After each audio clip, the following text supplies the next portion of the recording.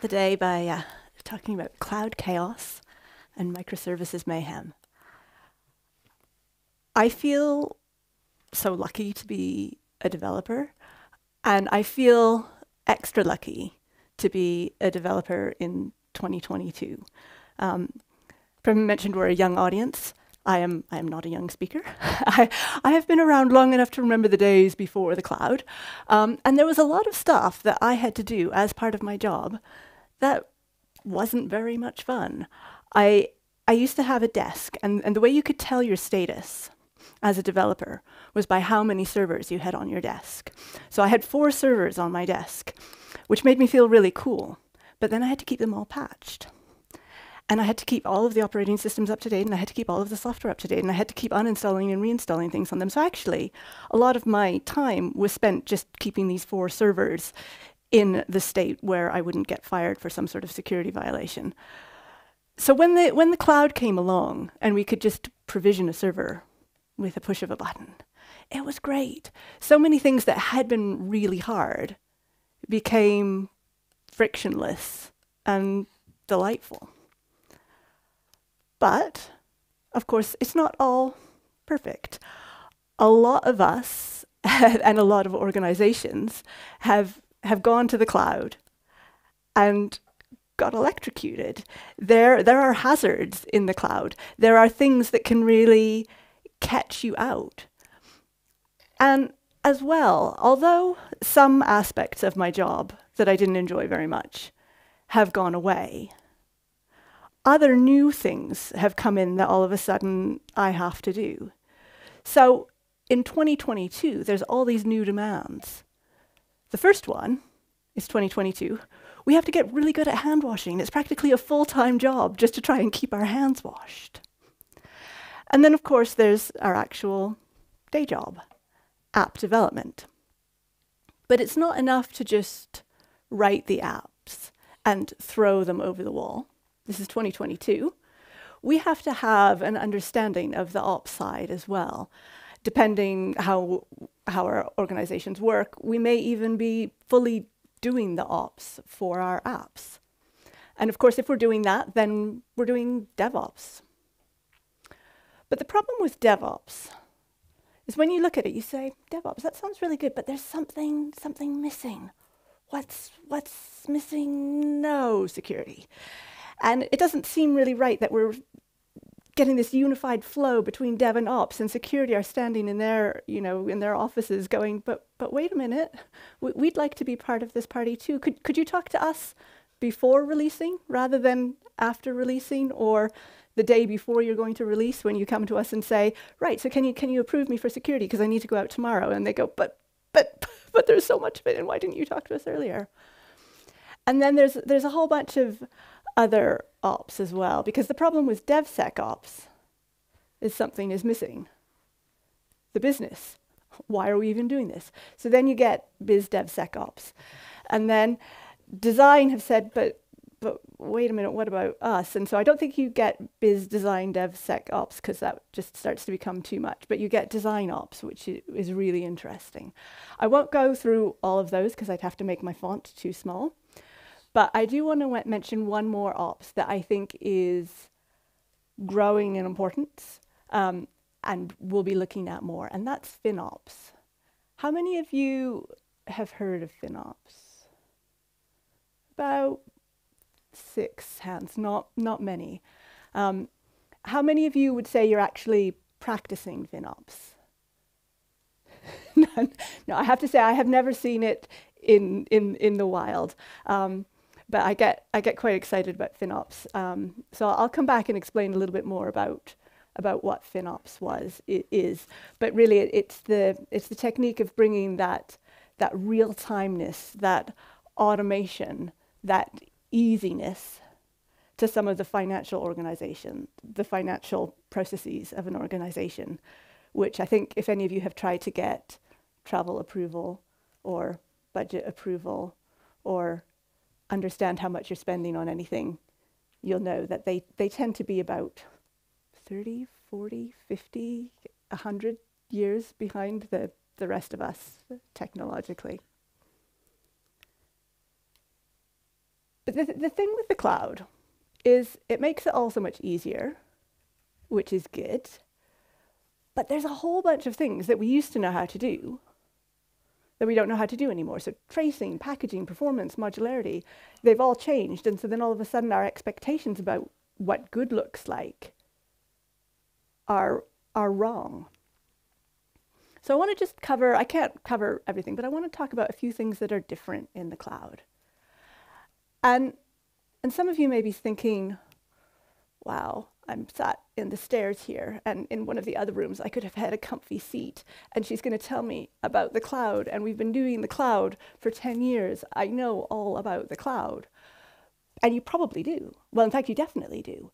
But the thing that I find interesting is that even though we've been doing the cloud for 10, 15 years, it's taken us a long time to catch up to it. So even though us as individuals are on top of it, a lot of our tools haven't really caught up. A lot of the things that our institutions do, a lot of our processes completely haven't caught up. So even though it is blindingly obvious to say technology changes fast, yeah, duh, it actually kind of changes slowly as well, because there's this gap between where we are with the technology and everything else sort of desperately hopping to keep up. So I want to start with one of the happy ones. I think this is one where it's taken us a little while, but I think we're in a pretty good state. So we used to talk about tracing. Now we talk about observability. And then the people who really understand the definition of observability get really upset and say, tracing is not observability, they're not the same things. Please stop using observability as a trendy buzzword to apply to everything in this area. I'm going to ignore that. I'm just going to use observability as a trendy buzzword to apply to everything in this area, because that's what everybody else does. So how it used to work is we would have our application, and it would be generating some logs. That worked fine. But in the cloud, when we started doing the cloud, we continued to do the same thing. But then a bad thing happened, and our application, our container, died for whatever reason. And so we naively went to get the logs that were on the container that didn't exist anymore. But of course they weren't there either. So I think we've probably all had this experience of trying to debug a failure on a container and then realizing that you can't debug the failure on the container because the logs that tell you why it failed are on the container that isn't there. So what we had to do was we had to externalize our logs. As soon as it generated a log, the second it generated the log, we had to send it somewhere else for safekeeping. But of course, then we had a second problem, which is we didn't just have one container in the cloud. I mean, we could do that, but it seemed to be not really taking advantage of the cloud, when we could have lots and lots of containers, each with their own logs. And so that meant when we wanted to try and debug something bad that had happened, we didn't just have one set of logs to read through.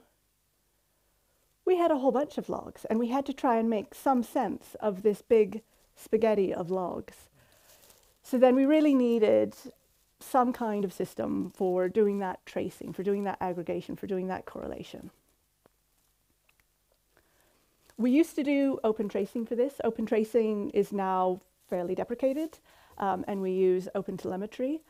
I think open telemetry, it feels like we're a bit, oops. Please excuse me while I try and get my,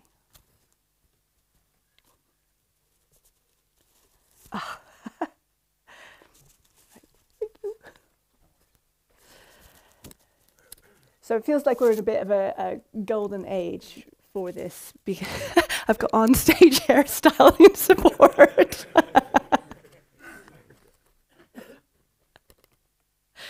Excellent. Right. Hopefully my hair's not like all like this, and we'll have a video forever recording it looking ridiculous. So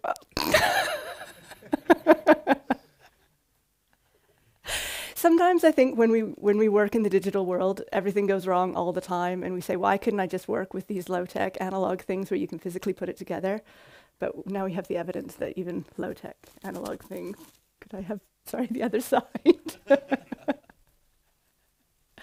can go wrong? So we have this sort of this golden age of things that work with OpenTelemetry. I think it's a really good place, and I think one of the best things about it is that we have this sort of cross-vendor support. So you have that portability and you have that integration, and you can make different choices and they all kind of work together. So the good news really is that observability is a fixed problem in a sense. We have the solution, we have the standardization, we have the industry alignment. So how many of you are using OpenTelemetry? Yeah, I think I count maybe 5 hands. So how many of you think you should be using OpenTelemetry? Yeah, so that's the bad news, is there's this lag between what we think we should be doing, what we know we should be doing, and what we're actually doing. And of course it gets worse, because at least with OpenTelemetry we know what the right answer is. For some other things we don't know. Our understanding of what good looks like for performance has really changed with the cloud. It used to be that, in general, what you wanted for something for performance was you would start it up, you wanted it to process as many transactions as possible for about 6 months until you eventually shut it down. And that was your metric for good. But now in the cloud, all of a sudden we have costs associated with things. So our memory footprint, we can translate directly from that to a $sign. Our startup time, we can translate directly from that to an impact to our user. So it used to be we'd start it up and then 6 months later we'd shut it down. But now we want to be bringing things up and down quickly, and we're paying, not necessarily for every megabyte, but certainly if we have to go up a tier and choose a bigger instance, that's expensive. And there's a whole bunch of things that we used to try and do that we don't need anymore. So now our container images are immutable. And I used to, I work for Red Hat now. I work on the Quarkus team. And I used to work for IBM as a consultant in the IBM garage. So some of the stories I'm going to tell you are from that. But I also used to work as a developer on the WebSphere application server. And we worked so hard to make that thing dynamic so that you could start it up and you could add capability and remove capability, and it could on the fly just sort of change its shape so that it was a completely different application server after 6 months. But of course we don't need things to do that now. But all of that dynamism is still baked into a lot of the frameworks that we use. But we don't need it, because if you want your application server to change capabilities, you're not going to update the config in the cloud. You're just going to push a new image. And so I used to spend a lot of time talking to people about how ahead of time optimization seemed like a bad idea and actually was, seemed like a good idea and actually was a bad idea. But now it's the opposite. Now, because we have these immutable images, we know the environment in which we're running. So ahead of time, optimization makes a lot of sense, and we can get some really good savings from that. And so this is what Quarkus does. In order to support running on a native image, it does a whole bunch of stuff ahead of time. But the interesting thing is it can also run on the JVM. And all of those optimizations that we do to support native also make it run faster on the JVM, both in terms of its startup time, but also its throughput. It just runs faster at runtime because it's not trying to do all this dynamic stuff. Performance optimization has also changed in the cloud. I heard a lovely story from Martin Verberg of Microsoft. They were trying to debug a performance problem. And I always used to spend a lot of time, saying I used to work as a performance engineer on garbage collection, and I used to say to people, look, don't worry too much about garbage collection. You're not really going to be hurt by garbage collection. In this case, they had an application and they couldn't figure out why every single request going in seemed to have really bad latency. It wasn't like the odd request had bad latency. Every single one did. And they eventually worked out what it was they had a really long chain of microservices. They'd thought, we can make containers easily in the cloud, So we should make containers easily in the cloud. We should make as many containers in the cloud as we can and link them all together for every single request, because that makes me a cooler developer. So what they did was each request, the request would come in, it would go to a different server, it would go to a different server, it would go to a different server, it would keep going. And a request would pass through about 100 different services. And if you have 100 different Java services linked together, the odds are that at least one of them at the time you hit it is going to be doing garbage collection. So it meant that almost every single request somewhere along its life got hit by a garbage collection pause. So that was a bit sad. But we see other really unexpected things in the cloud. My colleague Ben Evans wrote an article a while ago where he'd sort of gone and actually looked through the code of the JVM, which is something that no one in their right mind does because there's a lot of it. But what he found was really interesting. Because the JVM, it's for as long as forever, it's been designed very cleverly so that you don't have to spend a long time trying to tune it unless you're doing something really specialized and weird. The default options are going to work best. And for sure, the default options are definitely going to work better than that big long string of options that you found on the internet when you looked up how should I tune my JVM. There's all this sort of folk wisdom of JVM optimization options, and almost all of them were maybe right for someone in 2012, but they're definitely not right for you, and they're not right in 2022. So as part of its ergonomics, it's trying to decide how to do the right thing for what it thinks you're trying to do. The JVM will tune itself differently on servers. Which makes sense, you know, you're going to want it to, you have different requirements on a server.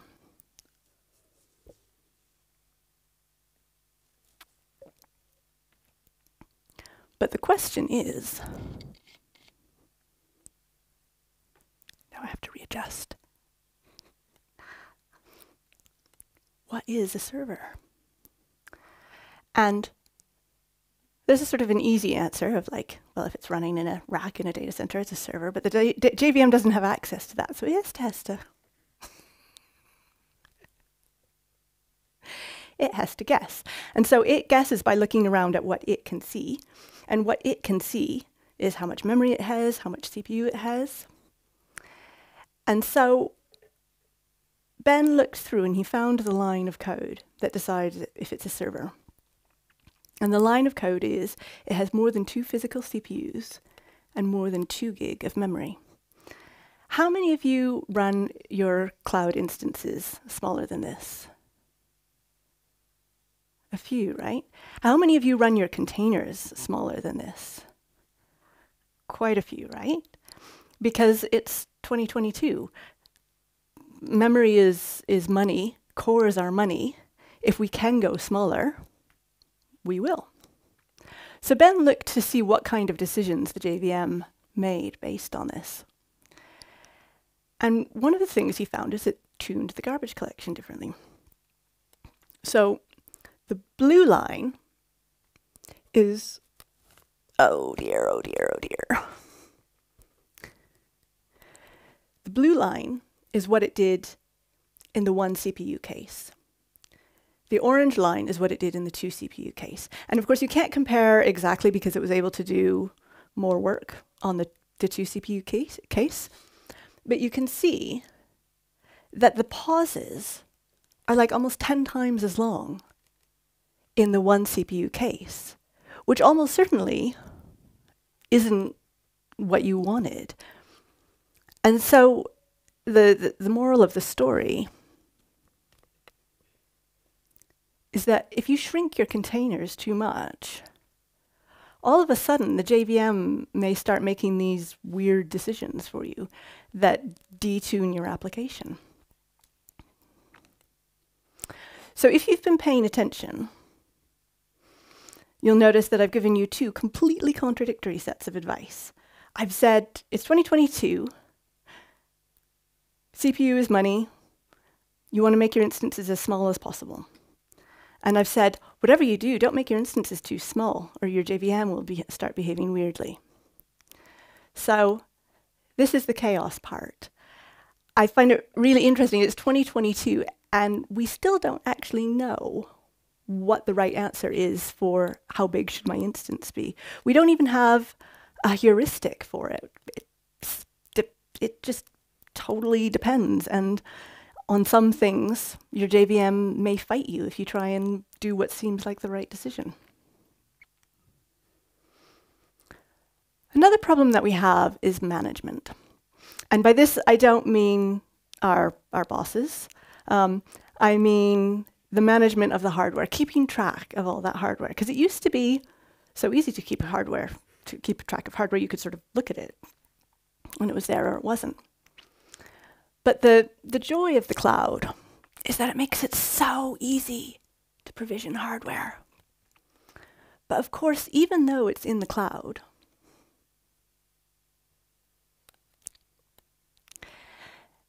it doesn't mean it's free. There is still a physical box somewhere. And not only is it not free, it's not necessarily even useful. And in particular, things on the cloud have a way of staying alive after you forgot about them. And so this one-click provision and then never deprovision is a bit of a problem. When I was first learning Kubernetes, I did what anybody would do, and I tried it out.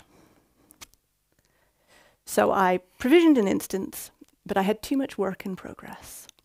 So I forgot about it. 2 months later, I remembered my Kubernetes instance, and I came back to it. And I discovered that I'd done a pretty well-provisioned instance, and Kubernetes does tend to need a lot of hardware. And so it was €1,000 a month for this instance that had just been doing exactly nothing. No education, no nothing for the past 2 months. So when I said management isn't a problem in the cloud in terms of your boss, in that case it was a slightly awkward conversation with my boss to say, yeah, that our budget that I just completely spent doing nothing useful at all on Kubernetes, oops. But the thing is, this isn't just me. This is, no, it's lost. I will take a handheld, thank you. So this is a problem that we have, all of us in our industry. They're called zombie servers, and they're absolutely everywhere. So I mentioned, things you need to worry about in 2022, hand washing, etc. Zombies, definitely another thing to worry about in 2022. And we can quantify the scale of the problem. So they did a survey in 2017. They looked at 16,000 servers. They found that 25% of them were doing no useful work. And when they tried to figure out what's going on, how did this happen? How could we have 25% of our hardware doing nothing useful? The best explanation they could come up with was, well, perhaps someone forgot to turn them off. Oops. And so this is where we come to the FinOps, because FinOps is the art of trying to figure out who in your company forgot to turn off their cloud. How many of you get these emails on some sort of regular schedule saying, yeah, we've looked at our cloud bills and we can't really figure out where the spend is coming from, but could you please look at your instances and turn them off because our cloud bill is larger than we'd like? Yeah, I get them too. And this isn't just a kind of a people keeping themselves busy. This can be really problematic. So there are companies that have gone out of business because they had a little bit of an accident with their cloud costs. And of course, this is something that could never happen with physical servers.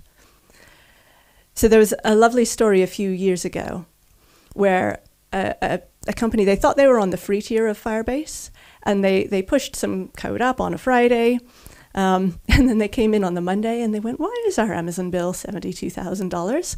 What happened? And they had an infinite loop, and then it just sort of burst out of the free tier and then just kept growing and growing and used all of that money. And the thing is, this can happen to really experienced developers as well. So normally I ask who knows about Troy Hunt. Troy is speaking tomorrow, so hopefully you all know about Troy Hunt. He has this amazing service, and it hosts So there is a cost associated with it, but he caches to keep that cost under control. And over Christmas, when he had other things on his mind and he had too much work in progress, he realized that his bill had started going up and up and up and up. And by the time he noticed the problem and looked at it, he had $11,000 of hosting costs for this site that he just runs as a public service. And when he looked into it, he discovered that he had it caching, but that there was a config option on the cache to say, if this is a small file, cache it. If this is a large file, don't cache it. I'd really like to take the expense of downloading it every time. Why this config setting exists, I don't know. I can't imagine any scenario in which you want to cache the small things and pay for the big things, but it is what it is. So I said, the tuning and the small services by instead of big services was the chaos, but actually I think maybe this is the chaos part. And we see some other things as well that are still not quite ideal in the cloud. When I started at IBM, we used to release once every 2 years, and the way we released was to press things onto CDs in Ireland. So we had this really strict and very infrequent release schedule. With the cloud, with microservices, releasing is in principle much less expensive. So we can do it on a much more frequent cadence. But I sometimes think a lot of our processes haven't really caught up to that yet. They are still operating as if releasing is some expensive event that we can only do very, very infrequently. So we need to have as much ceremony as possible in front of every release. And the intention of this is to reduce risk. The actuality of it is it often significantly increases risk. When I was in the IBM garage, we talked to a bank, and they were, sort of a large legacy bank, and their lunch was getting eaten by the challenger banks. And they could see why. It was because the challenger banks were able to move so much more quickly than them. And so they spoke to us and they said, we're moving too slowly. We've got this big COBOL estate. We think that's part of our problem. We think we should modernize into microservices. And so we were thinking, we can help you with this. And, we were busy starting to write out the large contract. And then they added, our release board only meets twice a year. So at this point, the COBOL is not the problem. The lack of microservices is the problem. The problem is the release board that only meets twice a year, because it doesn't matter how many microservices you have, they're still only going to release twice a year. And when we talk about microservices, we sort of, we have modularity as a goal. Modularity has always been a goal. There are lots of ways to achieve modularity. Not all of them involve smearing your application across the internet. So microservices, as a consultant, I speak to so many people who say, I want to go to microservices, but microservices, they're not a goal. They're a means, and you need to think really hard about, well, what problem am I actually trying to solve? Am I trying to improve my stability? Am I trying to release faster? What am I trying to do? And focus on that, and then decide what the best solution is. It may be microservices, but honestly, it may not be. And when we ask businesses, well, so why do you want to do microservices? Trying to get to that, okay, well, what problem are you really trying to solve? They say, Netflix does microservices. Well, I think it's a natural human tendency, and I think it's pretty admirable that when we see people doing things really well, we want to learn from them, we want to emulate them. But I think sometimes we look at the sort of the surface of what they're doing without really understanding the underlying factors that they have in place as well. And as well, our business environment is maybe not Netflix's business environment. And when we want to go to the cloud, we have to, cloud and microservices aren't synonyms.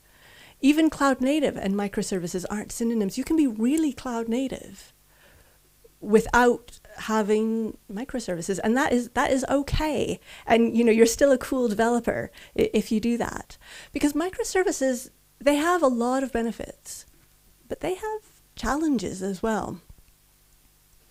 I was brought into an engagement because it was having a lot of problems. And so I arrived, and the first thing they said to me was, every time we touch one microservice, all the others break. So they thought they had microservices, but they actually didn't have microservices. They had a distributed monolith. And when I looked into the code, I just found layers and layers and layers and layers of spaghetti. And what was making the spaghetti so much worse is that if you have a monolith and it's all in one IDE, your IDE is going to help you avoid the worst problems. You'll get type safety. You'll get compile time checking.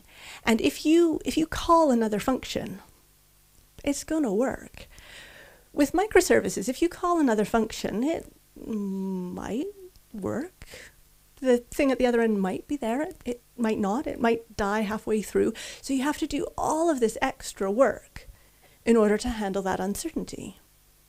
It may be worth it, but you have to think really hard about what problem am I trying to solve. And in this case, when I looked into it and looked at the code, I saw that there was this object model, this domain model that was really complicated. There was about 20 different classes. Some of them had 70 fields. So what they'd done is they'd duplicated it. So in an ideal world, each microservice maps really neatly to a domain. But in this case, you couldn't really say the domain was different for each microservice. So we had this. We had lots of little microservices and one domain. This, by the way, this is bad. Don't do this. If your domain model looks like this, you need to rethink your microservice boundaries. And there's sort of an assumption, I think, that if you're doing microservices, if you're distributed, then you must be decoupled, because they both start with D. And we all know that words that start with the same letter mean the same, no. And we saw all sorts of problems. So often, we sort of see these problems like, a lot of them have to do with communication and understanding, oh, we weren't expecting your service to do that. Or one team would notice a typo, and so they'd correct the typo in their JSON and be really pleased with themselves for finding the error, and every other microservice would break. And a lot of these problems could have been fixed by more automation and more testing. So you definitely don't want to be going anywhere in the direction of microservices unless you're really on top of your automation and really on top of your testing. So this is the test pyramid. People argue about exactly what shape it should be and that kind of thing, but I still find it's a really useful model for thinking about what kind of testing you should be doing. At the top, you have your end-to-end tests. Those are really good in terms of giving you a lot of confidence that your thing actually works. The problem is they're really expensive to write and they're really expensive to run. At the bottom layer, you have your unit tests. You should have a lot more of those because they're so cheap. The downside is they only give you limited confidence. They give you confidence that your little part of the world works. They don't give you any confidence about whether it works as part of the broader system.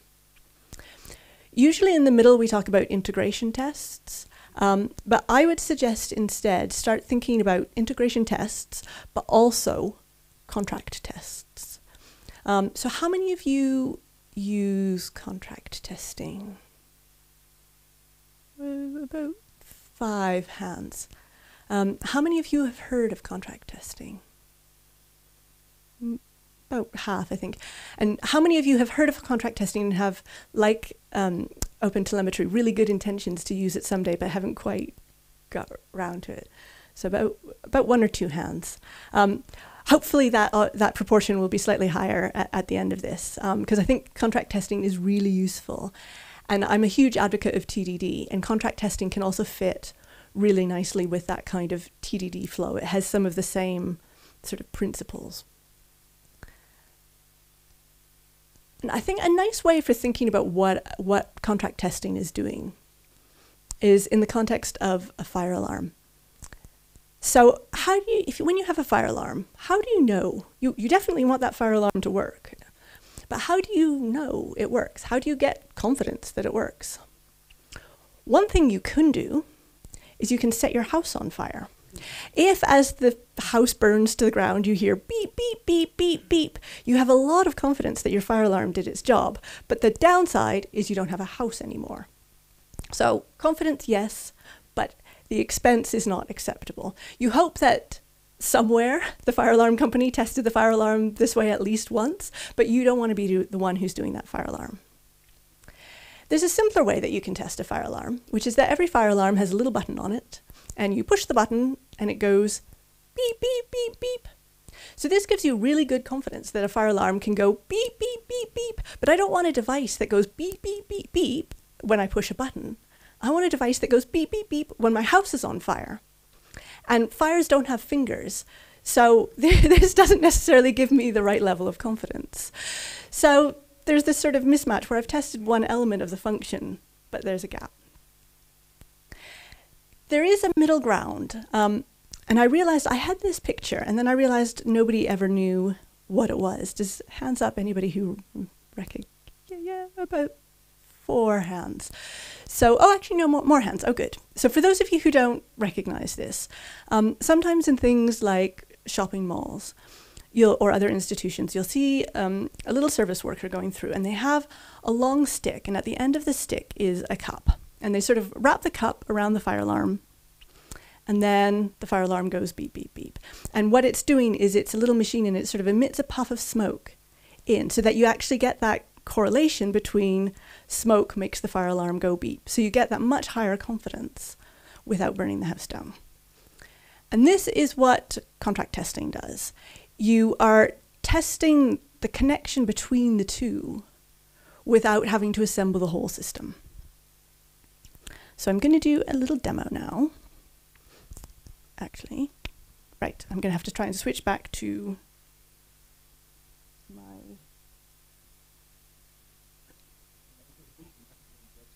Oh yeah, thank you. Thank you. Right, this is a... Okay. Oops. So, what I've got, excellent, is I've got the world's simplest application. When I started writing this demo, I had in mind a really elaborate microservices application with, maybe 6 services. And then I ran out of time but so what it actually has is it has a Node.js front end and a Java backend. So it is the world's simplest distributed application. But I think actually if I had more services, we wouldn't have necessarily learned anything more. So I have on my front end, if I do, I can start it up. And then we should see an application.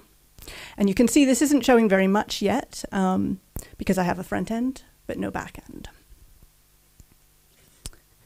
So if I go to here, and if I do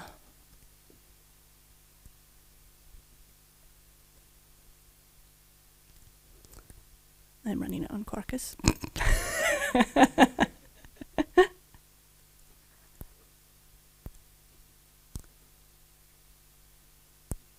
Cool, so I'm starting Quarkus in dev mode, and I've got some tests, and the exciting thing is that now, so the data model is a resident, and the resident moves around the various rooms of the house, so you can see as it moves through each room, its state changes. So when it goes to the kitchen, it gets full. When it's in the bedroom, its eyes go from open to closed, and that kind of thing.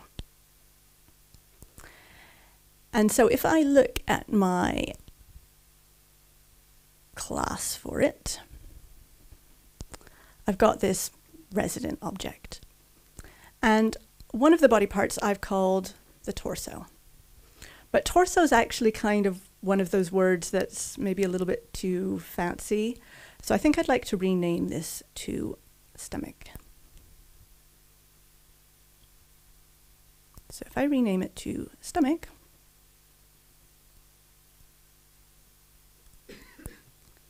then IntelliJ will help me out.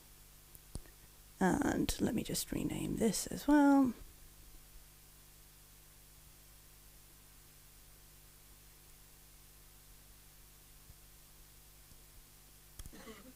Cool.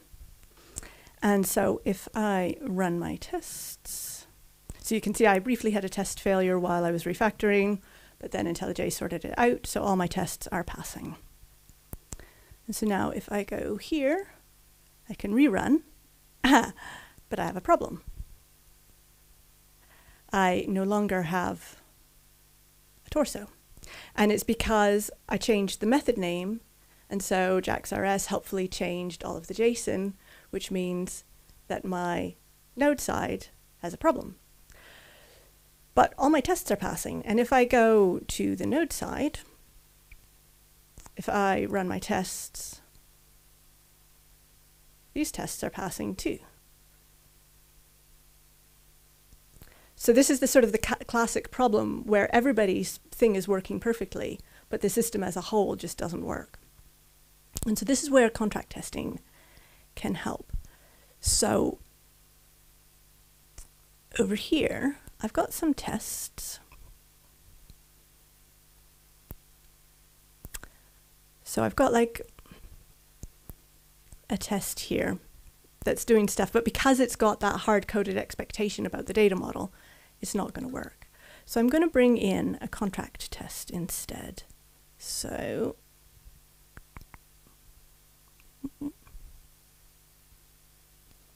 I've got a very similar test. If you would compare the two, you'd see they're pretty similar. And I'm even sharing the sort of the same basic expectation.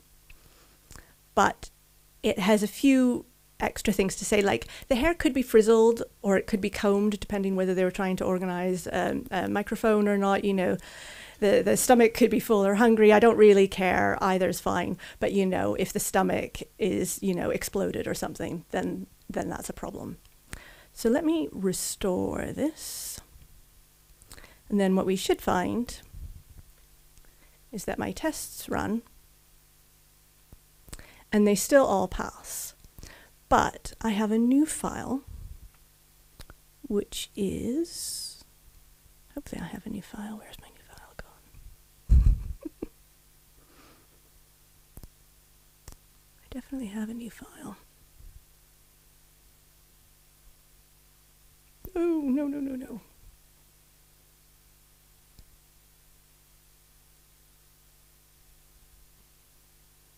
So I'm going to copy my contract that got generated here, even though you can't. Ah, there we go. There we go.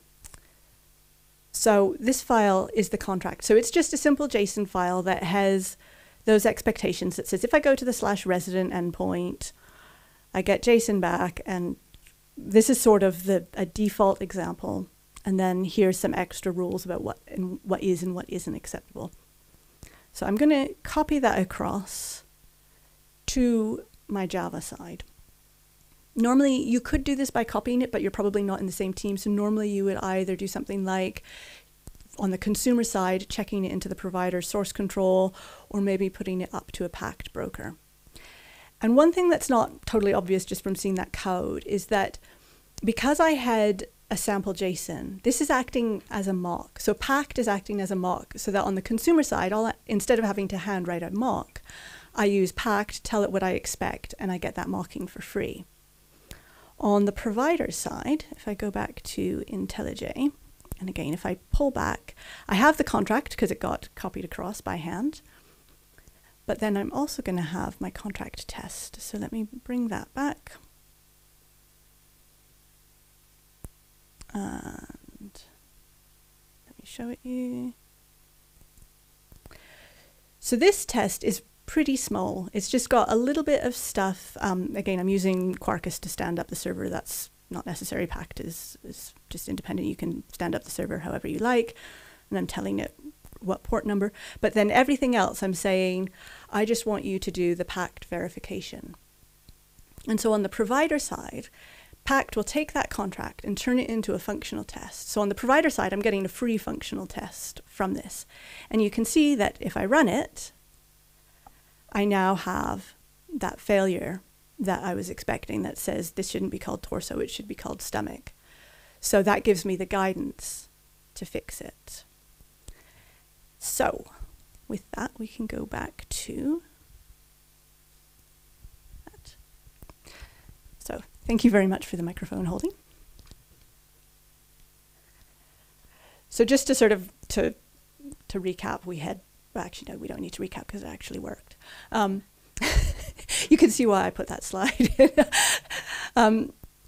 I really would recommend consumer-driven contract testing as a way of avoiding some of those calamities, because it does give something to both sides. So on the consumer side, it gives you a mock, so you can maybe skip wire mock or whatever. On the producer side, it's an extra functional test. And then you've got that shared JSON contract that you put somewhere shared to align your expectations. Some people try and adopt Pact, and they do find it a challenge because they may need to talk. The consumer and the provider may need to talk to each other, and there's sort of this idea that, like, I didn't do microservices to talk to people. I did microservices so I never had to talk to anybody again. I think realistically, if you want your system to work, you may need to bring in some communication. So just to sort of to wrap up as a whole, even though we've been using cloud for so long, don't assume it's a solved problem. You will still find some things that will bite you. Don't assume microservices will solve all your problems. They will solve some problems while giving you lots of new exciting problems, which can be entertaining or not. But contract testing, I think, definitely can solve some of the problems that you brought on yourself by switching to microservices. And with that, thank you very much. There's a link to the slides and the demo code there. And yeah, I think that's it. Enjoy the break.